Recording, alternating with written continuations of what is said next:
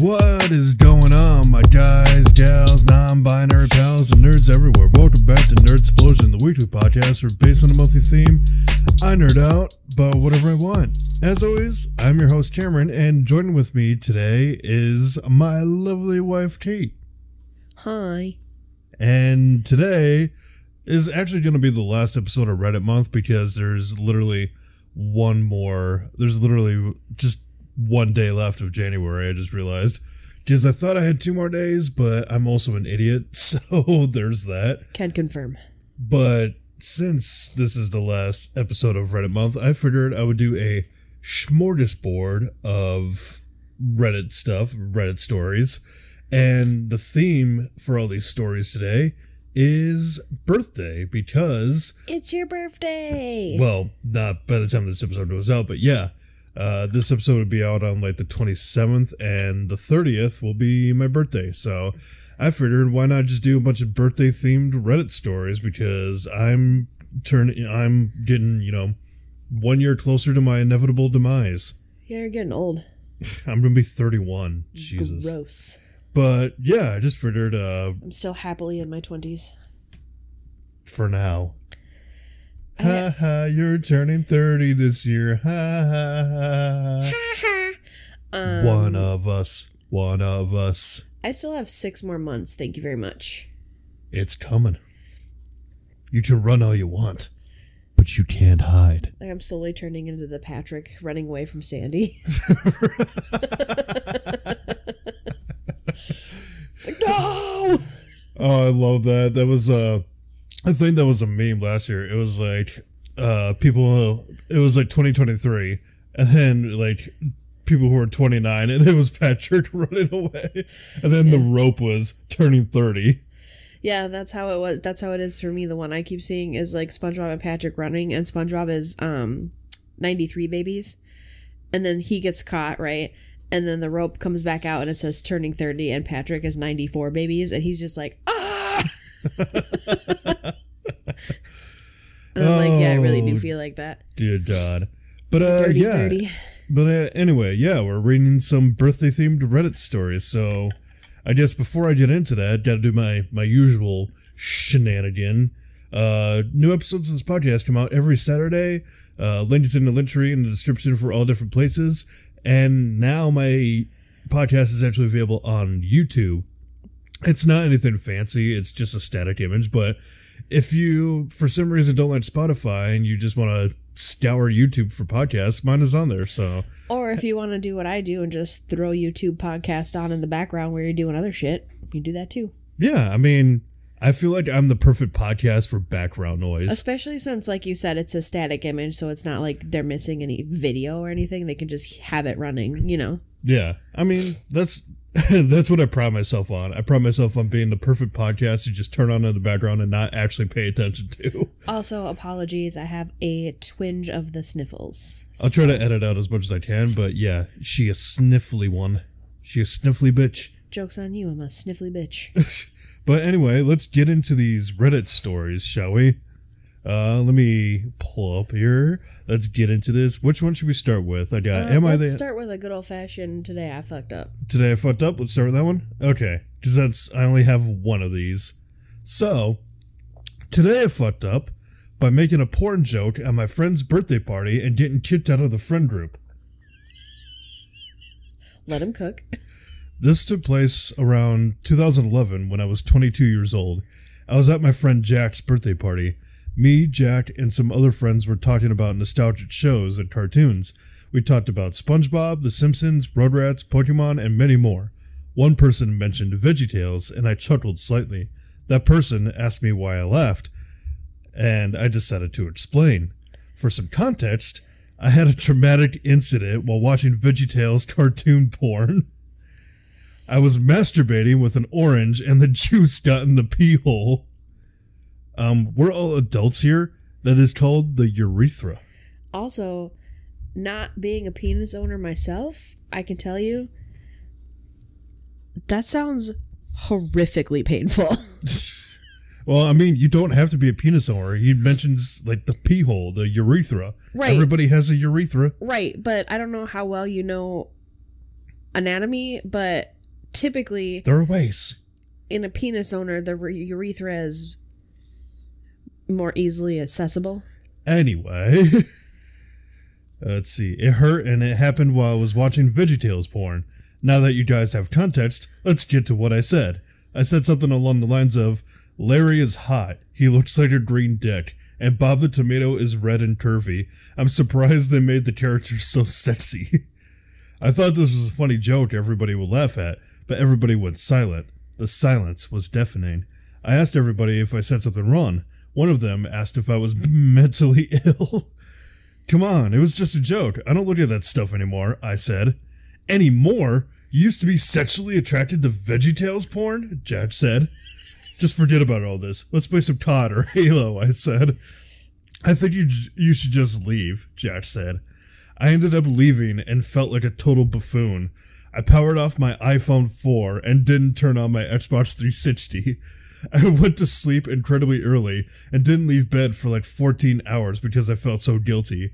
After I finally got the courage to check my messages, I was removed from everything. I was removed from group chats, I was unfriended on Xbox, people deleted my number, and people even sent me messages asking me not to contact them. I lost my entire friend group over a dumb joke. Too long didn't read, made a weird cartoon porn joke, and lost a ton of friends. Okay, so I think this is a troll post. Like, this can't be real. This can't be real. That's what I think. This can't be real, but goddamn isn't funny. So here's the thing. Okay. You explain your point. I'm gonna do some research. Let's pretend that this is a real story. And if it is a real story, I feel like there's some context missing, because I feel like for the whole group to be like, this is it, this is the straw that broke the camel's back, right? There has to be something. Like, this dude was probably on thin ice when he made the tomato fucking joke, right? Yeah. Like, if you said some off-the-cuff shit like that, like if it was in our friend group, we'd be like, that was weird, but whatever, we'd move past it, right? Like, there's some behavior that I'm picking up that's questionable. If this is a real post. If it's a troll post, brava, beautifully written. Mm-hmm. But, yeah, if it was a real post, then I'm definitely concerned about this person, but... Well, yeah, like I said, there's some context missing for the whole friend group to just be like, no, we're done, after that one comment, like... Yeah, I 1,000%... There's some behavior, for sure. I 1,000% believe this is a fake story. Yeah.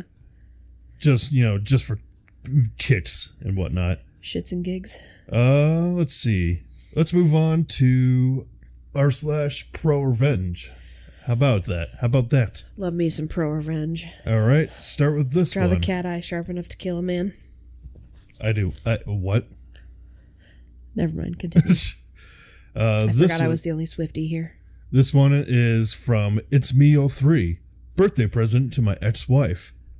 Was told you guys would get a kick out of this. I had originally posted it to another topic, but it was suggested I'd share it with you, so here it is. Gather around, boys and girls, because it is time for the story of my cheating ex-wife and how I fucked her. Now bear with me, as this is a bit of a long one, but fuck it. So I had a feeling she was cheating, as she set off a lot of red flags, constantly laughing and smiling when texting, saying it was just her mother when I asked, needing to stay late every night after work. When I'd call in, her coworkers said she left hours ago. When I asked her what was going on, she'd laugh it off and say it was just something they did to each other at the office all the time. The last straw to where I knew something was definitely up was when she went out to get milk at 11:30 at night and didn't come back till 2 in the morning. Now, if there is any words of wisdom I could pass on to others in all my years of experience, it's, if you think your significant other is cheating, hire a fucking private investigator. They're goddamn good at what they do, and they will get some evidence that really helps in a later divorce. Fast track to her birthday, several months down the road. Now I know what you're thinking. Why the hell did I wait months before I confronted her, and did it really need to be on her birthday? The answer to the first question is I wanted as much evidence as possible to hand off to my lawyer, as well as make arrangements to find a new place to live, etc. Answer to your second question is, of course it had to be on her birthday. You see, after asking her what she wanted to do on her birthday this year, she was rather insistent on me going out of town with my friends, as she just had to work anyways and didn't want to be reminded she was aging. So I know something is up. So I know something is up, and after finding a bottle of champagne and 2 glasses hidden in my closet, something in me snaps. Okay, God, hold on, pause. She went the champagne route. Hold on, pause. Oh my god. So not only is she cheating, but she's also a fucking idiot. Also, oh, really? for my birthday, I want you to go out of town with your friends. Huh? Also, champagne and 2 glasses? That's like movie style cheating. Like, this bitch does not give a fuck. That is rom-com style cheating. Like, she checked out of that relationship a long time ago, it sounds like. Alright, continuing. So I do what any sensible man would have done. I leave and go to my friend's house pretending like I'm going out of town. Smart move. While there, I call up her mother, father, sister, and several of her friends. I tell them how I want to give her a big surprise by sneaking into her room with party streamers, kazoos, and a big cake with candles. Sounds fun, right? Well, boy, was it. It's 8:30 in the morning, and I have everyone met just outside our apartment. We all pile in the elevator, about 8 of us in total. Her mother holding the cake, and me reminding everyone to be as quiet as they can be. I put my key in and unlocked the door. We all sneaked in and made our way down the hall towards the bedroom, each holding a kazoo and Mom holding the cake, grinning from ear to ear. Well, as I throw open the door and we all yell surprise. But the surprise was on us, and there was my wife, bent over in doggy style position with her lover staring at us wide-eyed mid-thrust. Mom drops the cake, sister screams, father begins to shout. I pretend like I'm horrified, to which her friends try to push everyone out while yelling at her. Ex-wife, is sobbing and screaming, how could I, while the lover is desperately trying to put his pants on while running out of the place. Needless to say, it was one of the best birthday presents I've ever given. Too long, didn't read. Gave ex-wife a kick-ass birthday present. Now, Opie put some edits here. Edit. Broke up text, so easier to read. Edit 2. Posted a response to trying to answer most of your questions. Let me know if there's anything else you wanted to know. Oh, shit, they did post some answer questions in a comment. But some Q's and A's. So, first off, what do you think? I just love, sorry, I was chewing on my own hair, apparently. I just look over, she's just like, yum, yum. I'm like, what the hell are you doing over there? Hashtag hairdresser problems. So, here's the thing. He hit the nail on the head. If you think your spouse is cheating, they are. Mm-hmm. You know, like, it's just people who cheat. I know that from first-hand experience. As do I. If there's that little spidey sense in the back of your head that, like, something's not right here, it's not. Which brings me to my next point, which is totally separate, which is why I'm just super glad that we have a solid enough relationship that we're like, if something feels, I mean, obviously neither one of us are cheating, but like if something feels off, if there's like a shift in the vibes, we're confident and comfortable enough in ourselves and in our relationship to be like, so you made a comment that's fucking weird. What was that about? You know what I mean? Like, we have a strong enough relationship to sit down with each other and be like, hey, the vibes aren't vibing. We need a serious vibe check in here. We need a vibe check in here? Also, I love the fact that she gets caught literally balls deep and then has the audacity to turn around and be like, how could you do this to me? That fucking spun me. I will say, well, first of all, I love how this guy told the story. Oh, absolutely. Genius. Second, this was a genius move on his part. Like, he fucking, like, went assassin mode on this bitch. And can you imagine the impending divorce when they bring character witnesses and her own parents are like, no, we caught her red-handed. We saw. No, we all literally saw you. I don't think I could ever look my parents in the face again if they walked in on me in a compromising position like that. Right. Regardless of who it was with, I would be mortified. Should I read OP's answered questions from stuff? Sure, I'm curious. This post was 9 years ago, but anyway, OP in the comments was like, fuck, sorry everyone. Was about to respond when I saw I had a bunch of requests as to what happened next, so here it is. Oh yes, we love an update. Well, to be honest, it was funny as hell at first. I tried to disguise my laughing by pretending I was choking up. After so long of being betrayed, I was the one who got to have the last laugh. Plus, since I had hired the private investigator, I was able to prove she was using my money to pay for things for her lover. Hotels, dinners, etc. So I did get some compensation for that. Though, she still did get half of my life savings. Fucking bitch. But I was young and just starting out, so the amount I had then was pretty laughable now. So then, reality sets in. Your marriage is over. The woman you fell in love with has betrayed you, and the last 2 years of your life were a bit of a waste. In the end, it's not even about the money. I really thought I loved this girl. Why didn't she love me? For the longest time, I wondered what was wrong with me and if anyone would truly be able to love me. Not to mention, I was really close to her dad. Mine left when I was younger, and I never spoke to him since then, so hers kind of took me under his wing. Kind of the father I never had. I still call him from time to time, share with him my accomplishments as they come, and even stop by to see him when I get a chance. Divorce is never fun, boys and girls, and take my advice. When you're young and in love, don't be foolish and run into something. Take some time to really get to know the other person. Wait 3 to 5 years. Move in together. I wish someone had just pulled me aside and said, man, think about what you're doing. Maybe you should give it some time.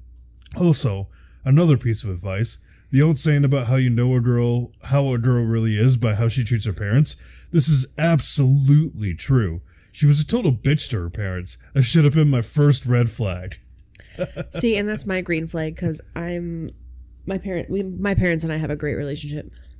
Yeah, I mean, not to like brag or anything, but we literally moved in the year we met and got engaged the next year. Literally, we met in February, we were living together by October, and then we were engaged by the following April. And then married that very next year. So, like... it was a year and a half. But, I mean, we've had our share of ups and downs, but we're lucky enough to actually have a good relationship. But we also... Because, I mean, and listen here, listeners, the one thing that is keeping our marriage, steady, communication. Dog, I was literally just about to say that.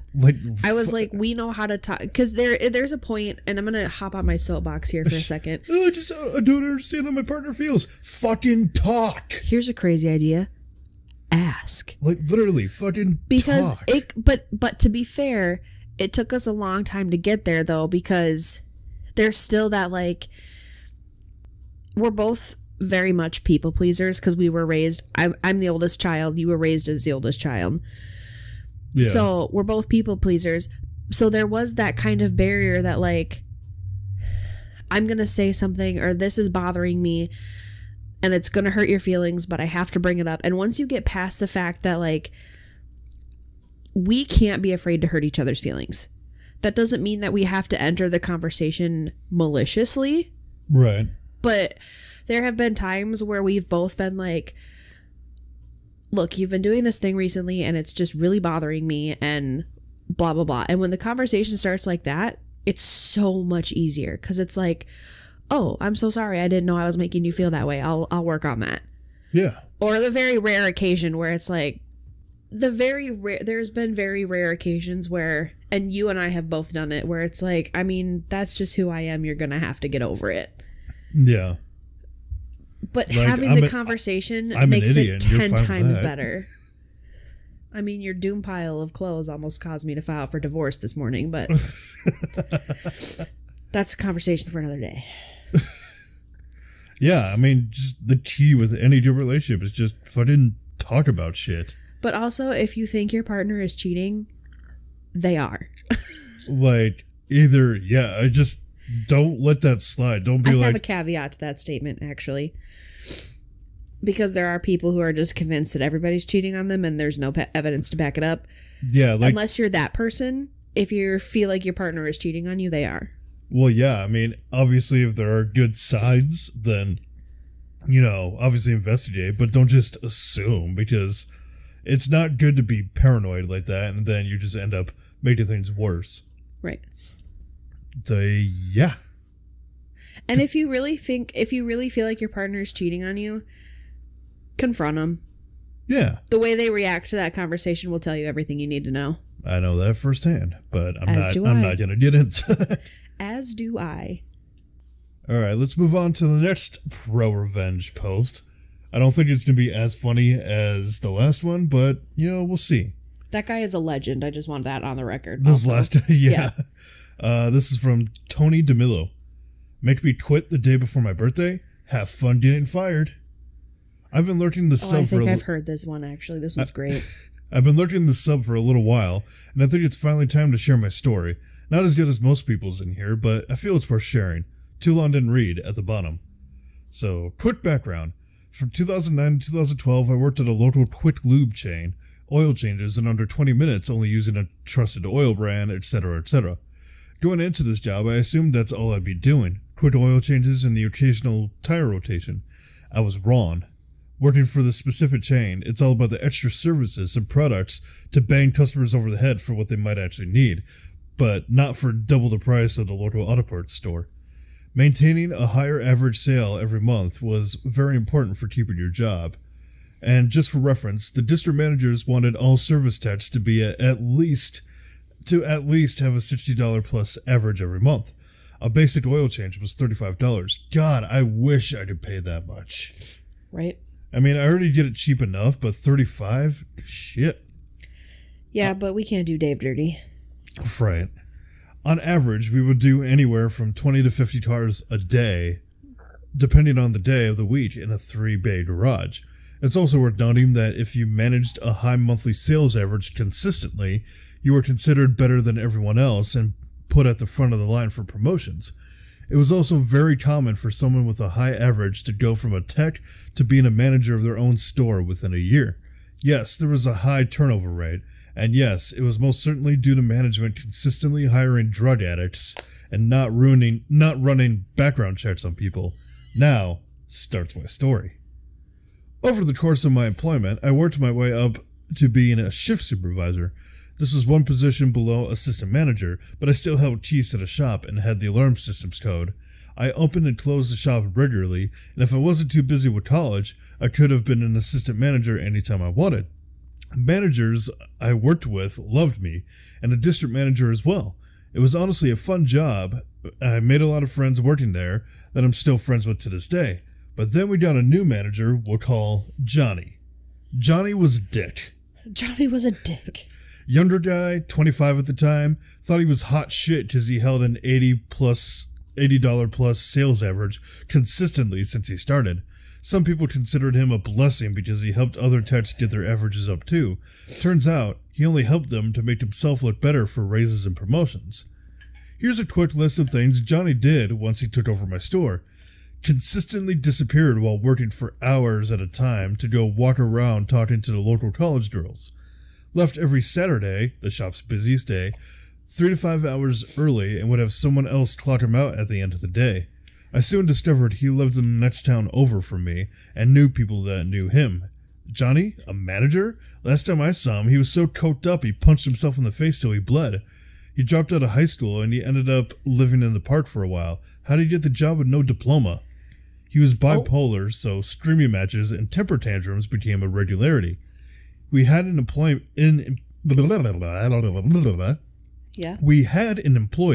that I believe had some form of autism, and Johnny would make him do dumb stuff because he thought it was funny. Ooh, I'm already not liking Johnny. He dumped a mop bucket filled with dirty water on the shop's floor as soon as I finished mopping it at the end of the day because I pissed him off somehow. Yeah, I thought he was going to say he dumped it on the guy, but no. I felt my blood pressure spike. Like, I was ready to be like, ah! But anyway, where was I?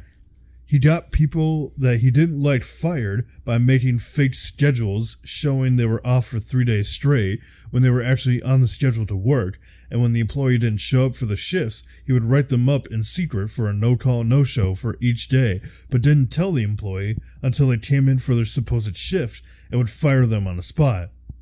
if you want to argue, call corporate. And now my favorite thing he did often that I walked in on him doing. Remember how I said he held an $80 plus average? Well, he did that by ripping off elderly customers by lying to them about their cars, selling them services that either weren't actually getting done or weren't even needed, and selling parts that weren't even parts the car had that could have been replaced or just wouldn't be getting replaced. It's fucked up. I discovered this little scam by getting stuck closing the shop so he could go home a few hours early. I decided to use the time to go through the day's invoices and find two huge sales on cars that I worked on. Only problem was that I didn't do any of the services on either of those cars. Hell, one of the invoices said the transfer case and rear differential were serviced. Those don't exist on 2011 Honda Civics. I then started watching the customers he would ring up and write down notes like the car, time, and customer. At the end of the day, I'd find those invoices and get the internal numbers. At the time, I didn't think I'd ever use those notes, but 100% thought they would be useful, and it certainly was useful the day before my birthday. I requested my birthday off 2 months in advance by submitting a formal request form and handed it to the assistant manager who just started learning how to make the schedule and left a copy on Johnny's desk. The day before my birthday, Johnny and the assistant manager were looking over the schedule in front of everyone to see who was working the next day, and when he discovered I was off, he asked why.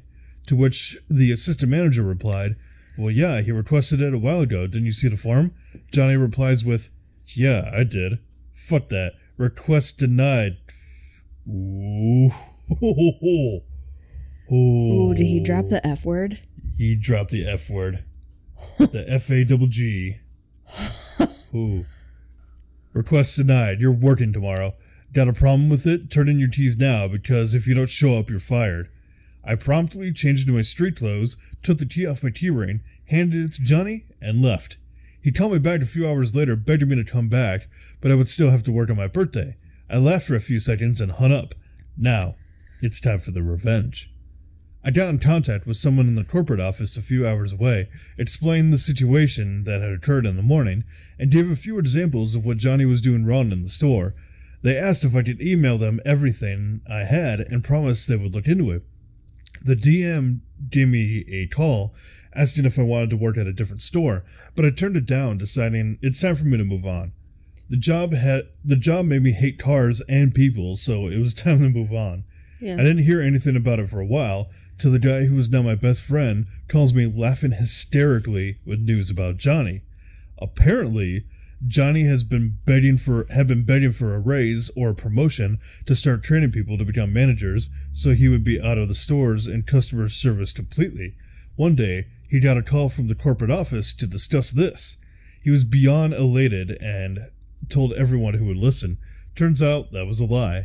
They had him drive 3 hours away to sit him down and review footage of the things he's been doing, going over those bogus invoices, and listen to voicemails of customers calling and complaining about getting ripped off. He was immediately fired. Found out he ended up never finding work in the state again, and actually ended up moving a few states away. Myself, I ended up in a different industry working for the state, making way more money with a ton of benefits. Unless Johnny hit the lotto, the winner is me.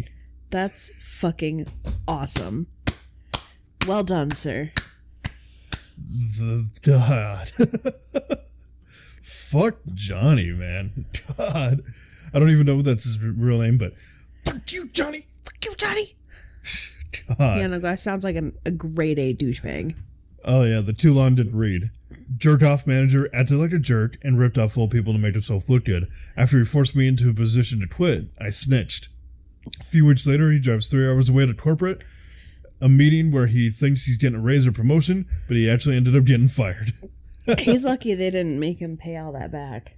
Right, that should have been his first sign for Johnny, like, not saying he didn't deserve it, but if randomly corporate is just like, hey, come to our office for something, that should be your sign that, like, oh boy, I might be in trouble. Not be like, ooh, I'm getting a promotion. Like, no, if corporate wants to talk to you, you done goofed. Right, I feel like if corporate was going to bring you in to, like, promote you, I feel like they would come to your store. Right, they would I don't Also, know. I'm very much pro our nation's snitching policy. Snitches get stitches. However, there are certain cases I'm fucking snitching. Like, don't. I'm not going down with your bullshit. I'm fucking snitching. That would be one of those cases. Exactly. Good on OP. Oh, absolutely.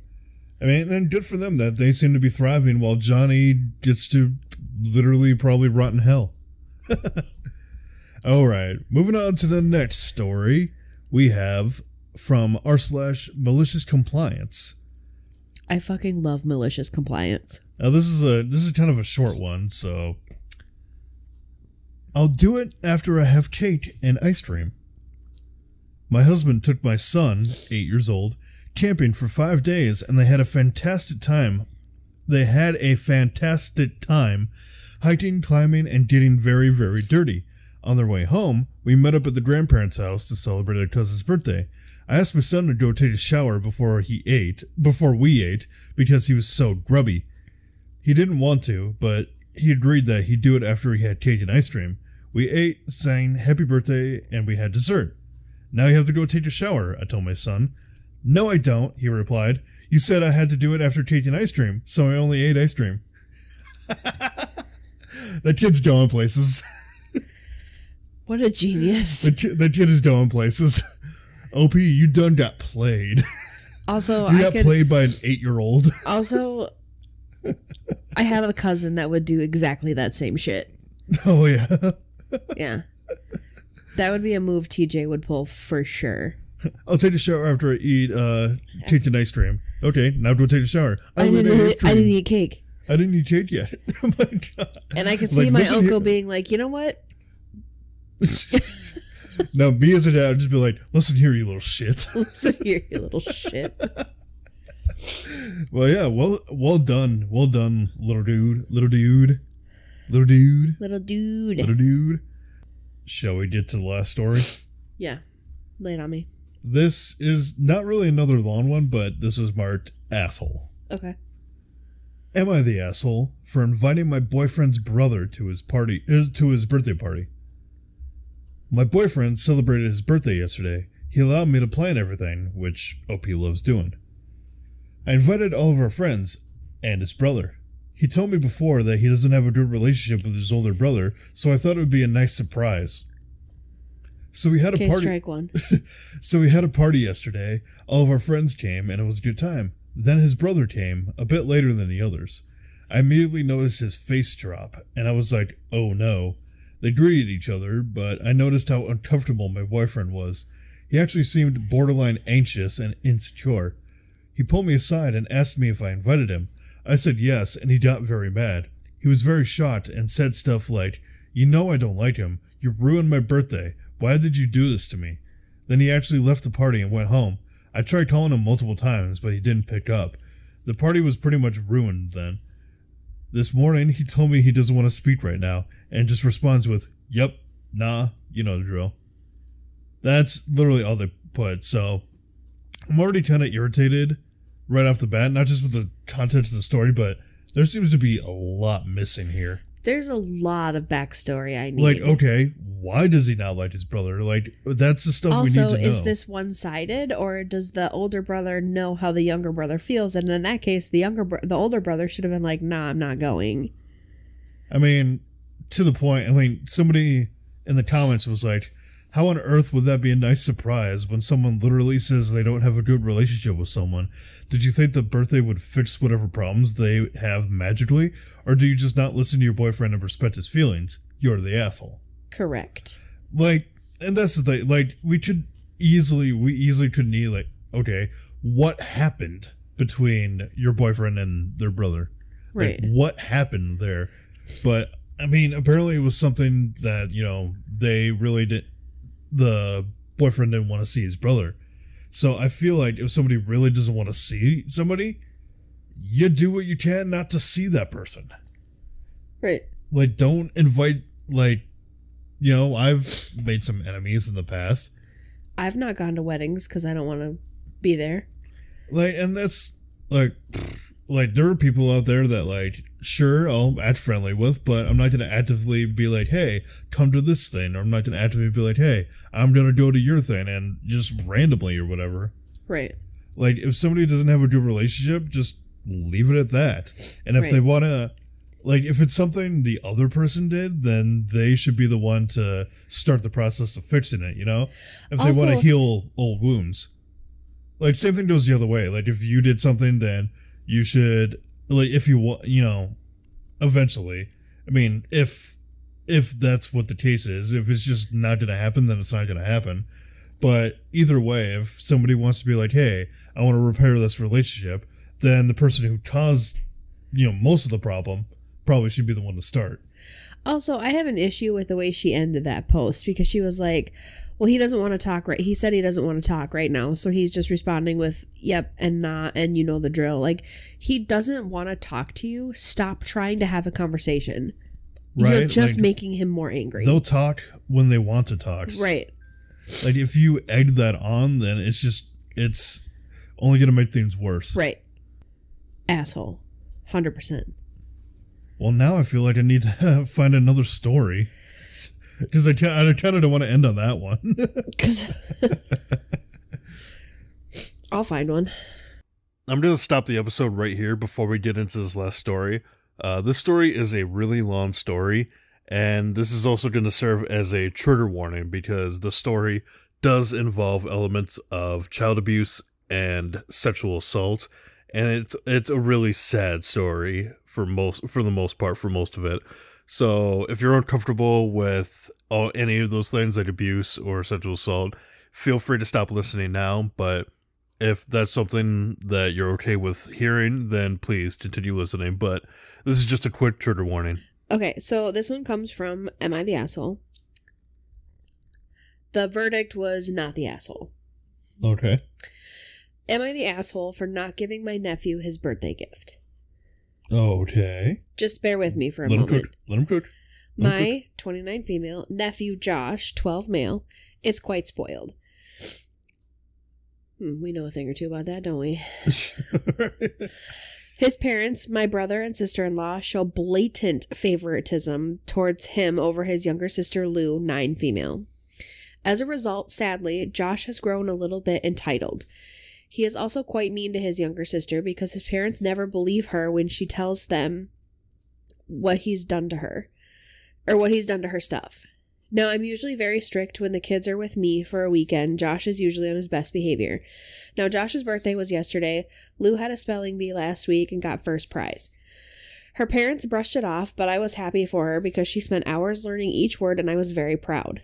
So when I took the kids out the day before Josh's birthday so he could pick out a gift for his birthday, I got Lou a stuffed animal as a you did great. Josh picked the game he's been wanting. At the birthday party, the birthday party was yesterday and I went to their house.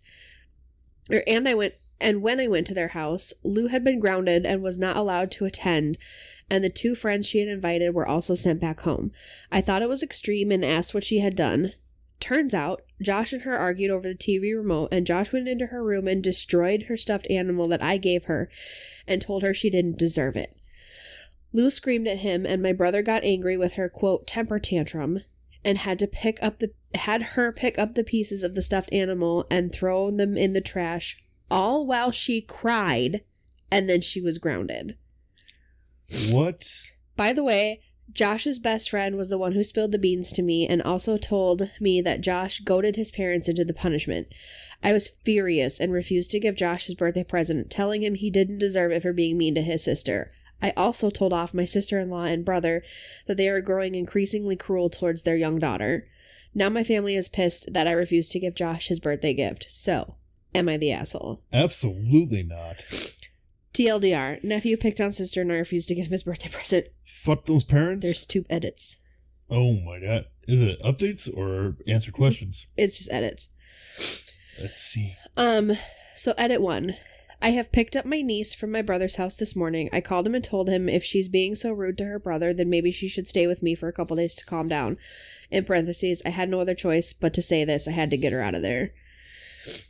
I got her a massive teddy bear, which she's keeping in my house, and I took her out to get McDonald's, so she's smiling, but I am looking for a more permanent solution. Edit 2. Guys, I'll be updating on my own page, but thank you for your incredible advice. I have read all the comments, and there's a lot going on. I don't have the strength of mind to reply, but I'll post an update in a couple of days. Fingers crossed it's a positive one. Update, niece and nephew. Okay, so this is a year ago. So it's been a while since my last update, and I was pondering over whether or not to make this, but I got a lot of requests for one, so here it goes. My name is cleared legally from every angle. Hold on, what? What? Where? When? Hang on. Did they have to cross the border? Is there, does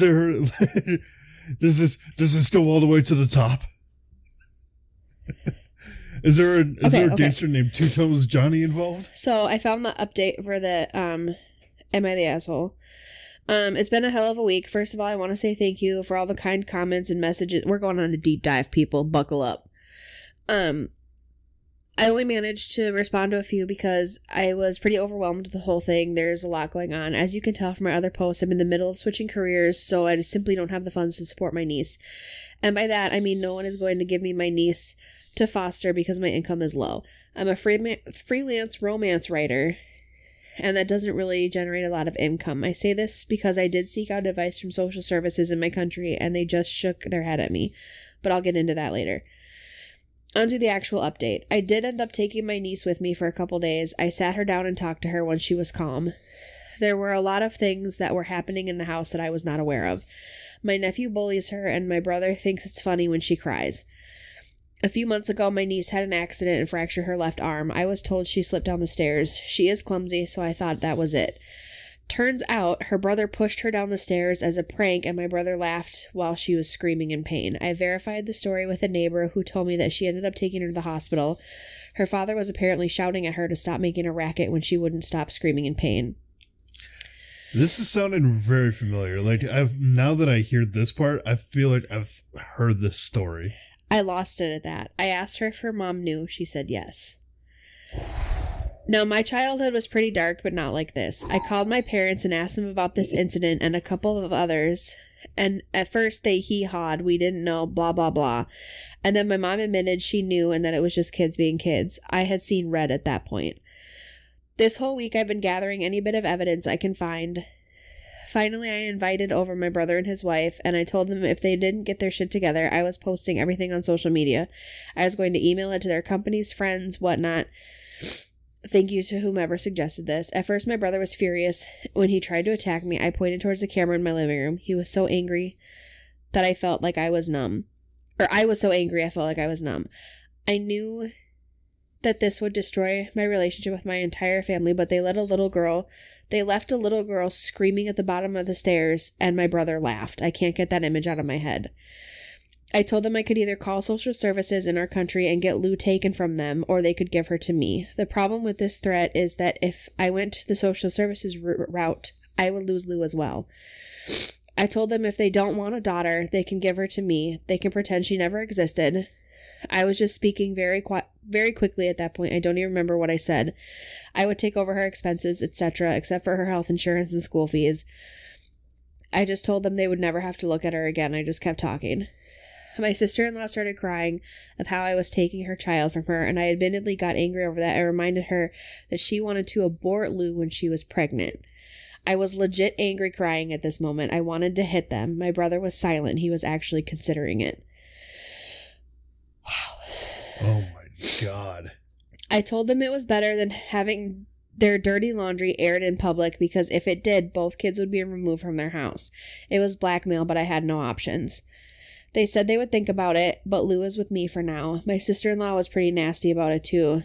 In her words, keep the little slut. Ooh. This girl is 9, might I remind you. Oh. Where do these people live? I just want to talk. All in my language, of course. I don't know how she can refer to her daughter like that, but honestly, I don't give a shit. My friend is a lawyer, and he told me to get a voice message from them that Lou is going to stay with me. My sister-in-law sent over this voice note. Lou hasn't mentioned going home. She doesn't talk to her about her parents. Yesterday, she and I went out and bought this lavender color paint we painted my entire guest bedroom for her. I decided to pick up more projects so that I can start saving for her. I did have some money set aside for a potential college fund, but I'll be picking up more work to save more and give her a comfortable life. I did get calls from my parents shouting at me. I closed the phone on them. The only person who is supportive is my cousin. He said that if social services do get involved, he can take Lou in and I can move closer to them or something. I don't know. Lou is quiet. She's happy sometimes she's just quiet. I feared she suffered more abuse in that house and she's letting on. My lawyer friend recommended a child therapist, so I've booked a session for Monday. It's been 3 days and no call from my brother or sister-in-law. My parents call every now and then to yell at me, but they yell at me either way, so whatever. I feel like this might work because both brother and sister-in-law saw the post I had written out as a draft with pictures and evidence. It was extreme enough that they would suffer damages at their jobs, and news channels in my country eat this shit up, especially if it happens in an educated household. I don't know what to do. I know blackmail is wrong, but I don't know what to do. Whoa, my God. Okay. So there's 2 more updates. 2 more? There's 2 more. I pray that this ends on a good note. Because, my God, I am sad. I am angry. Oh, and because this is hitting especially close to home because we're in the adoption process. So it's just like my blood is boiling right now. Right. First of all, we don't slut shame in this house. Second of all, she is a child. She is 9 years old. Especially a 9-year-old girl. Like, the fuck? Listen, these parents, if you're listening, these hands is rated E for everyone. Anyway, update. Please. It's been a minute. Sorry for the sudden silence. My inbox is overflowing and I haven't touched it in a while. Also, sorry for the tiny heading, which makes no sense. God, I'm tired. I wanted to give an update considering how many of you reached out and asked and offered help. Advice, or anything under the sun, all of which I'm very grateful for, and probably why I'm writing this post. So a lot has happened since my last post. I don't even know where to begin. Lou has been removed from my care. I guess I should start from that point. They took her away 4 days ago, social services. She's with my cousin, and she's called me crying multiple times because she wants to come back. I wasn't allowed to accompany her because they think I might be a danger to her. More on this later. I'm talking to another lawyer, a very good one. He reached out to me here on Reddit, actually, and it turns out he's a friend of a friend's, and I was able to deduce who I was from the posts. I was wrong when I thought my brother would back down, and I was an idiot for thinking he would give over Lou so calmly. I was going to try to follow a timeline. The legal process is being handled, but I'm upset, and I guess this is a rant and self-pity post. Or something, because I can't stop crying. 5 days ago, I was home with Lou. She was watching a movie and I was working when the power cut off. We have scheduled hours where the lights are shut off, but it wasn't in the schedule. I wasn't worried too much. My laptop was charged and I let her finish the movie on my laptop. I didn't really realize at this point that without the electricity, my security cameras don't work. Long and tedious story short, my brother had turned off the breaker. He broke in. I shoved Lou into my room and made her lock the door. He beat me up. I think he would have killed me if my neighbors hadn't heard the commotion. My father was home and he barged over. My door was open. He got my brother off of me, and this is where my neighbor, his daughter, called the police. This is where things get messy. I was bleeding. My face was still bruised up. I can't put any weight on my left leg. My brother claimed that I had kidnapped Lou and was abusing her. I saw the shift in your face. You're just like, this bitch. Was sexually abusing her, and Josh and he were here to get her back. I had evidence that they had given Lou over willingly, and when it came to the abuse allegations, it was Lou's word against her brother and parents. Yes, apparently Josh parroted those words. The 2 policemen who showed up seemed suspicious when Lou kept clinging to me, refusing to go. I don't know how I was functioning in that moment, but I managed to call my lawyer who dealt with most of it, and I had to be taken to the hospital. It looks bad, but I'm fine-ish. To all of those who kept telling me to record conversations, etc., thank you. His allegations and my sister-in-law's words about Lou made a weak case. but it was enough for social services to get involved. They removed Josh and Lou because I started talking. I had evidence, loads of it, and I shoved it down their throats. I was still in my apartment at that point. I hadn't left for the hospital. I couldn't. Lou was crying. My lawyer was on his way. If I had gone, I was scared they would give Lou to my brother. Also, when I say social services, it's basically an equivalent of some child care organization. Generally, we don't have social services per se, but this is a government agency.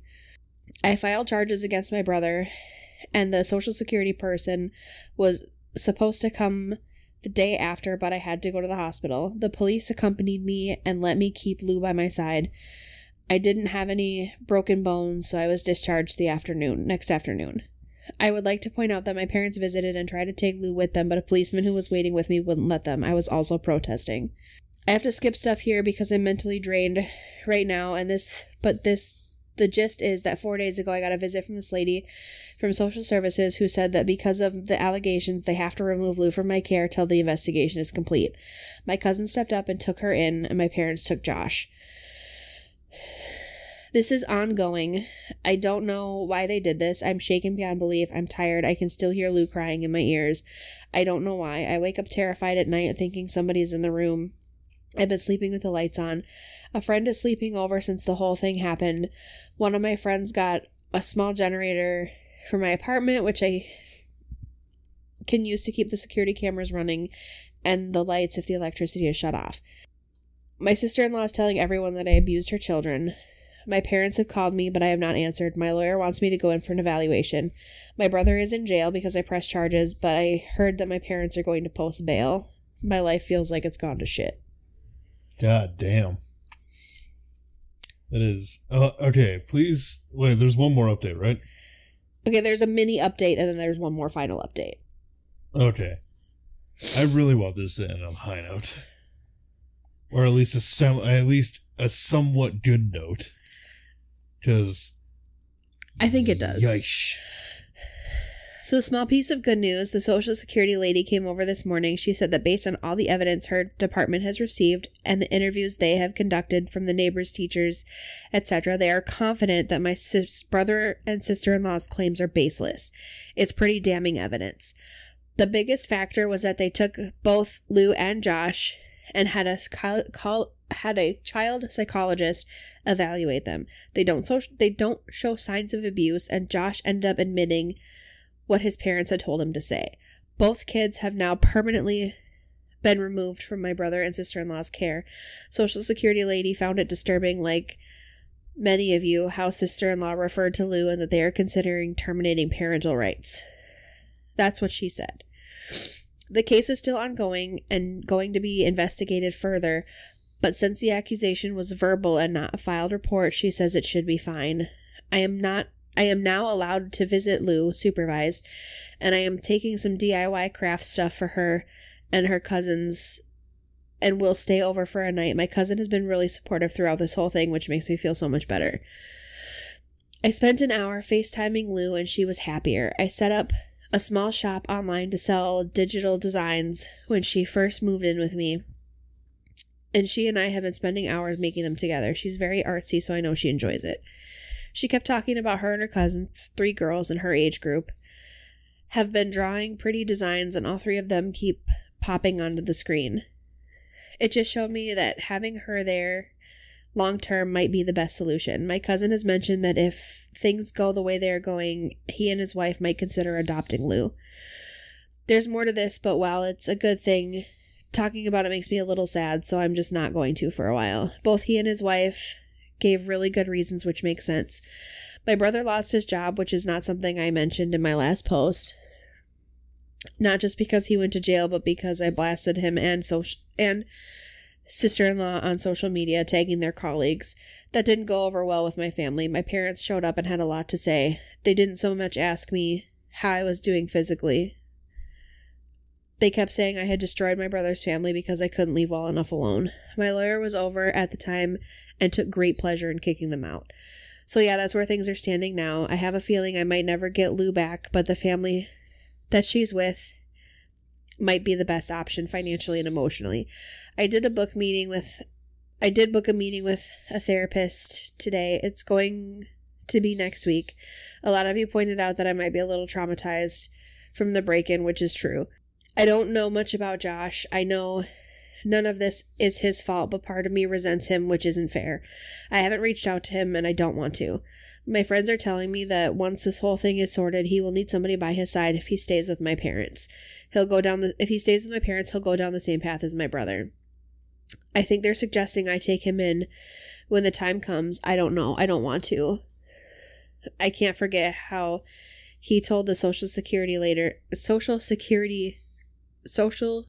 services lady that I abused him. My cousin has refused to take him in as well. So semi-good update and sad. My cousin will come pick me up in a couple hours. I got some DIY glass paint kits for the girls and some beading and strings for bracelets. And we got one more update after that. We got the final update. Final update. All right. Come on.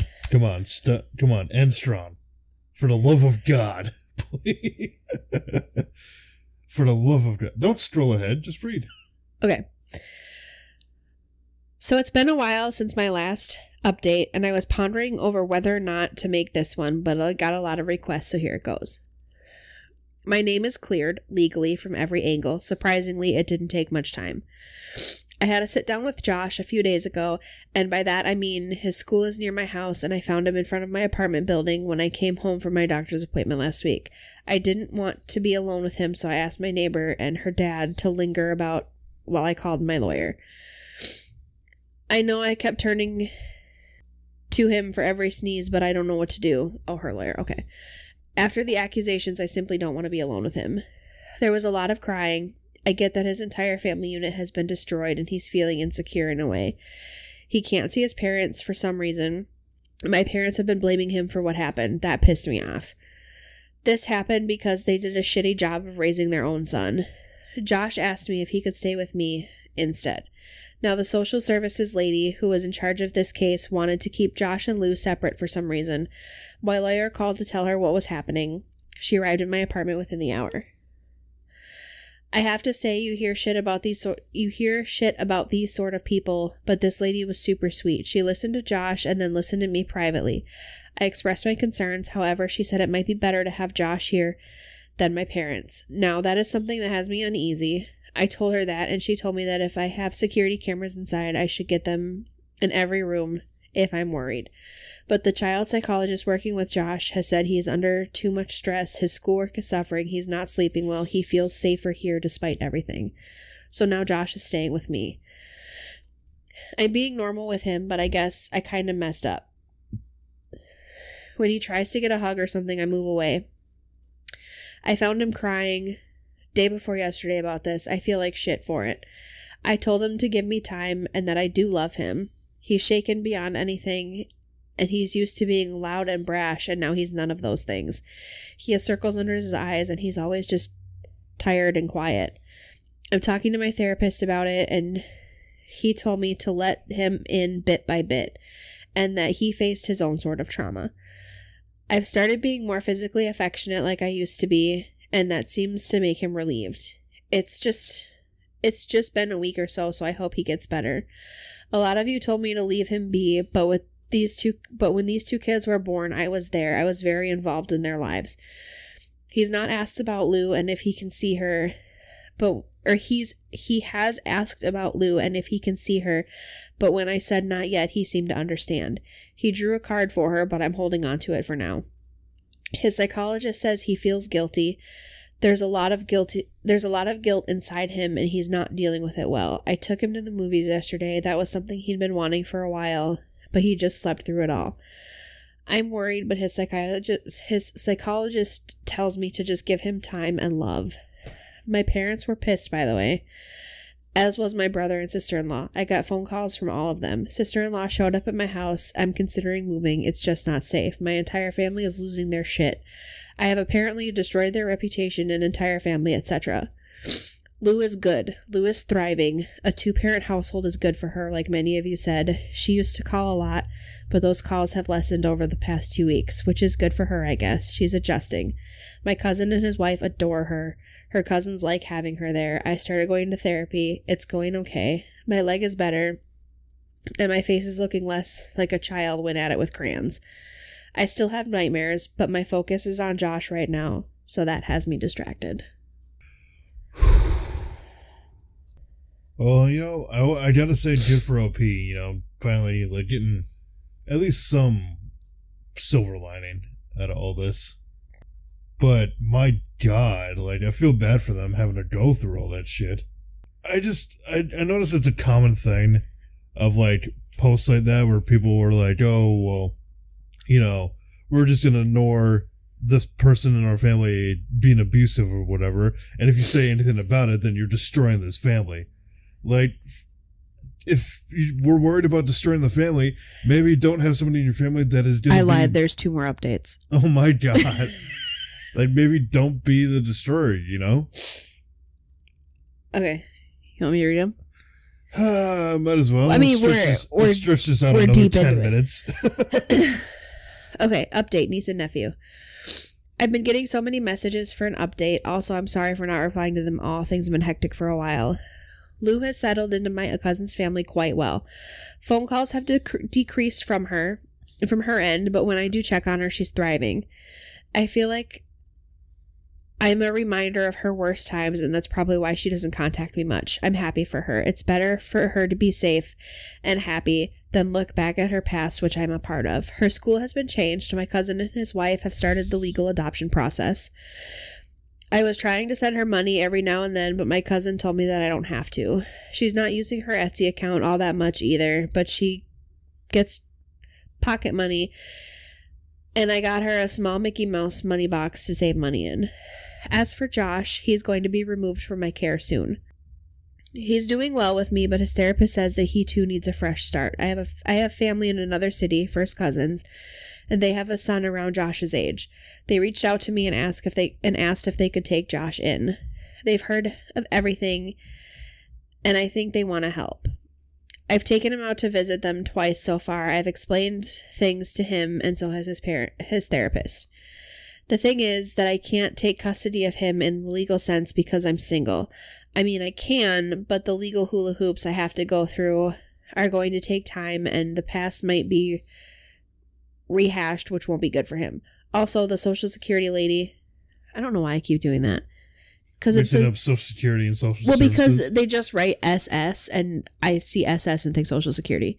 Yeah. Social Services lady, who's been with us throughout, considers this the best course of action for Josh.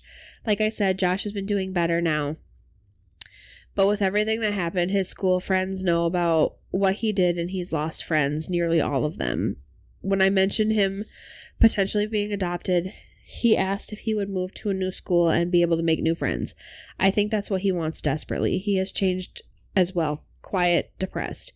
He misses Lou, but not their parents.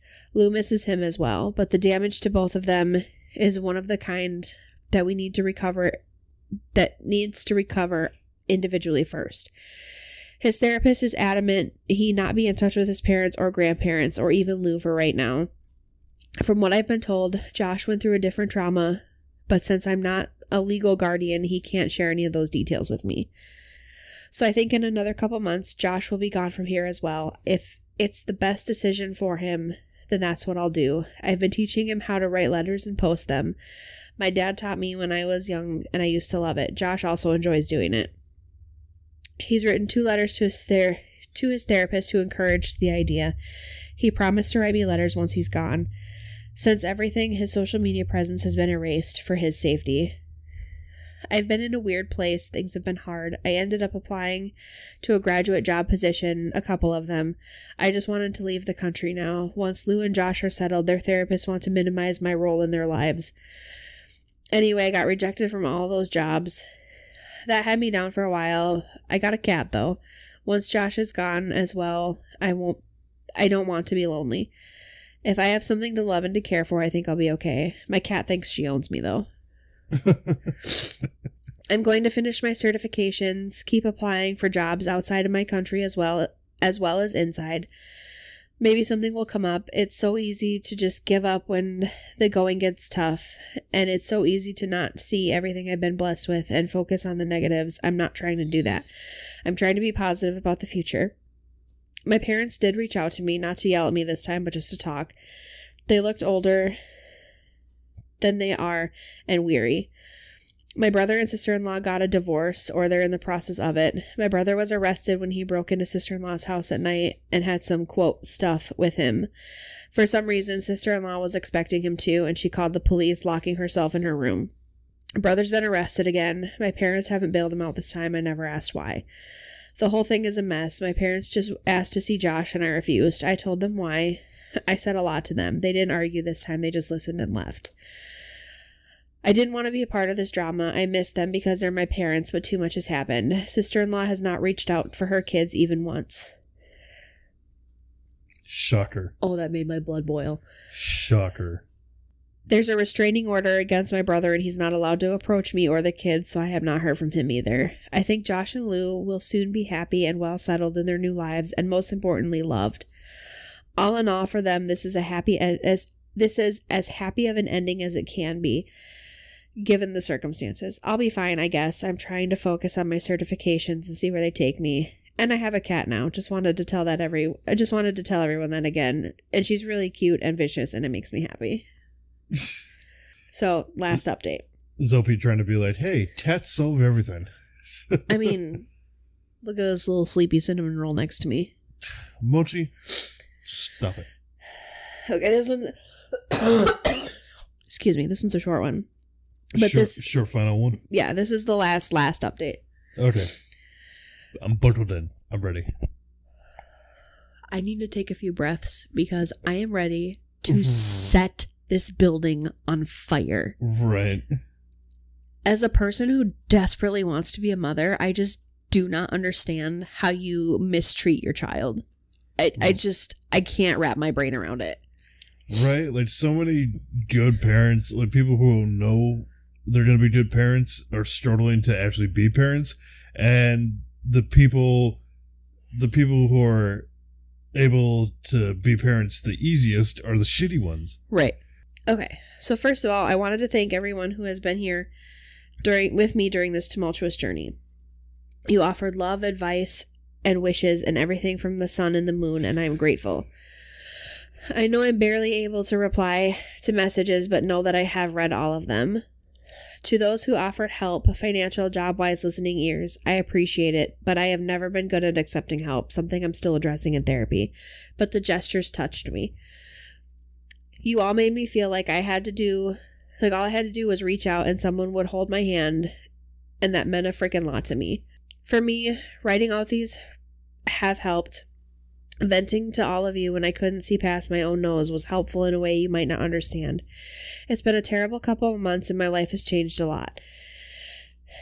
And I have this community to thank for that as well. For the update, Lou is thriving, which is great. Josh has also left. He is settling in with his new family. Both kids have my number and know I will be there for them whenever needed. But I'm going to focus on my life, lose weight, try to become active, focus on my data analyst career, or data analyst courses, focus on my writing, maybe self-publish in the future, who knows. I'm 29, I want to travel, I want to work on myself. The children are happy, or will be, hopefully, and that has me at ease. I made this update because I wanted you to know. I wanted all of you to know. Let me start over. Because my eyes are watering, because now I'm going to cry. I made this update because I know all of you have been part of this journey, and sometimes some journeys need to be clearly wrapped up with a bow. Fortunately, Josh and Lou will grow into be strong and emotionally intelligent individuals, and I wanted you all to know that. I won't be making any more updates for them now.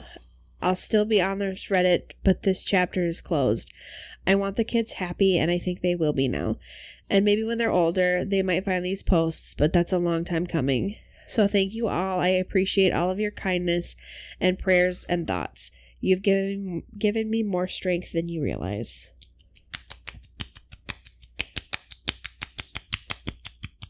Woo!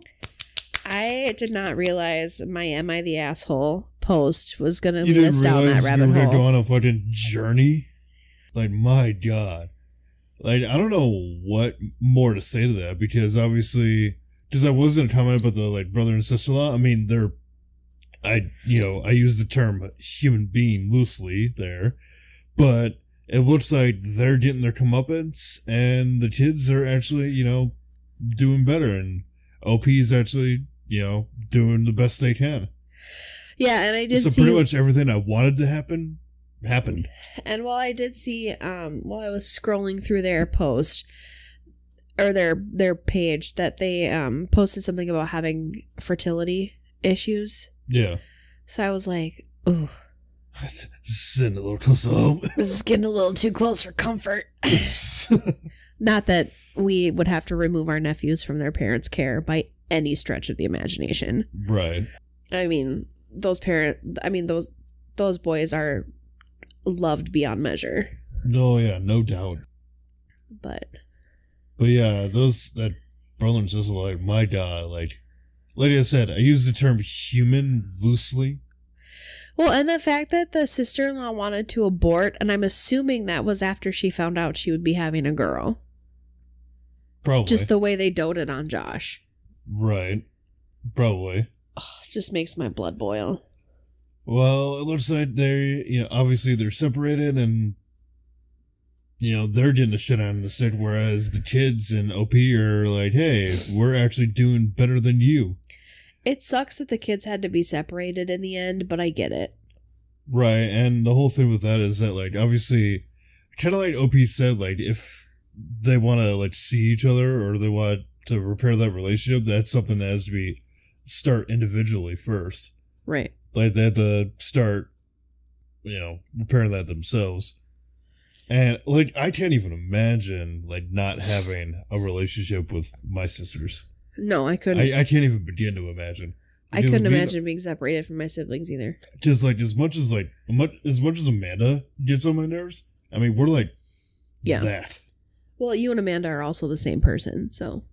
I mean, yeah, there is that. But, like, I mean, my brother... I mean, same thing with, like, you, Maddie, and you and Ryan. You guys are pretty tight. We are pretty tight. I mean, my brother and I don't talk, but I could call him right now and be like, I need help. Well, yeah, that's the thing with me. And he'd be like, where you at?